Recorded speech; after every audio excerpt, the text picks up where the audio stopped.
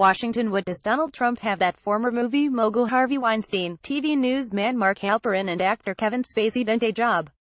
All four men have been the subject of multiple accusations that they sexually harassed their subordinates. Many of the accounts go back decades. Some involve predatory assaults to which the accuser did not consent. Years later, many of the objects of their intentions still feel violated. The volume and graphic nature of the charges have driven Weinstein, Halperin, and Spacey from their precious perches. Not Trump. He won a promotion. After a swarm of ugly allegations about Trump kissing and groping unwilling women, American voters sent him to the White House. Another difference: Weinstein, Halperin, and Spacey apologized for their bad behavior, even as they denied some specific accusations. Trump denied everything. In October 2016, The Washington Post reported on an outtake from a 2005 Access Hollywood interview with Billy Bush. Trump now famously said that when you're a star, you can do anything to women, even grab their crotches.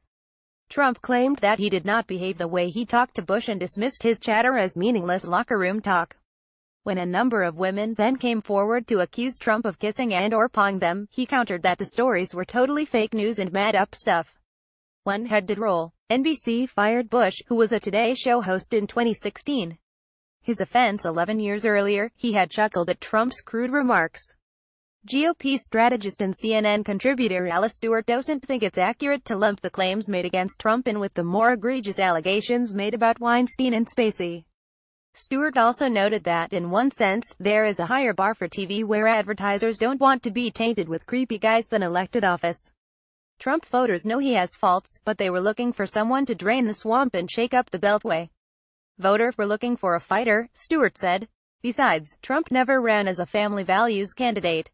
Hoover Institution research fellow Bill Whalen compared Trump to another candidate who won office after a large number of women accused him of crude behavior: former California Gov. Arnold Schwarzenegger. This is one of the benefits of jumping into politics from a non-political background like Schwarzenegger or Trump, said Whalen. Voters are supporting you because they want to buck the system. Another factor: Schwarzenegger's wife, Maria Shriver, a member of the Kennedy clan, was deployed like a human shield to vouch for the action hero's character.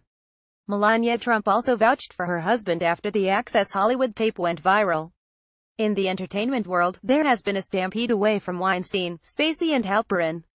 Weinstein's wife left him after the New York Times reported on his casting couch maneuvers. His brother helped oust him from the business they founded. After actor Anthony Rapp accused Spacey of sexually assaulting him when he was 14, 8 current and former House of Cards crew members accused Spacey, who played jaded President Frank Underwood, of creating a toxic atmosphere. The production's final season was suspended. His publicist and agent parted ways with him. The fictional president seems fated to be felled by reality. John Hallman, who co-wrote 2 books with Halperin and was working on a third, told the New York Times that accounts of Halperin's behavior, the more graphic of which Halperin denied, do not match the man he knows as his collaborator of the last decade. Hallman said, "Mark was my friend. I cared about him then.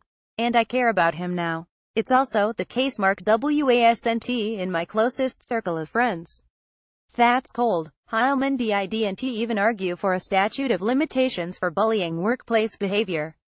There's another element starkly missing after accusations have been directed toward others in the entertainment orbit: the conviction that the burden falls on the accuser, not the accused. Politics appear warm and fuzzy in comparison. In politics, there always are loyal partisans ready to stand up for someone whom they believe should not be a target, especially if they suspect the timing of a story is politically motivated. Whalen believes President Bill Clinton, by fighting back when it had been reported that he had been involved with a White House intern, paved the way for Trump. Clinton's first instinct was to deny, not apologize, and fight back. He survived. Hillary Clinton's defense of her husband hobbled her own presidential campaign in 2016. How can she attack Donald Trump for bad behavior when she in fact turned a blind eye to her husband's own behavior? Whalen asked. Here's an odd twist. Actress Amber Tamblyn has a theory on how Trump's election led to Weinstein's demise. She told Cosmopolitan, "Honestly, I trace everything back to the election of Donald Trump. I think that without him being elected, if it had been Hillary Clinton, this would have never happened to Harvey Weinstein." Tamblyn said she understands that though not all women see Trump as she does, she believes his victory was a signal that women don't matter.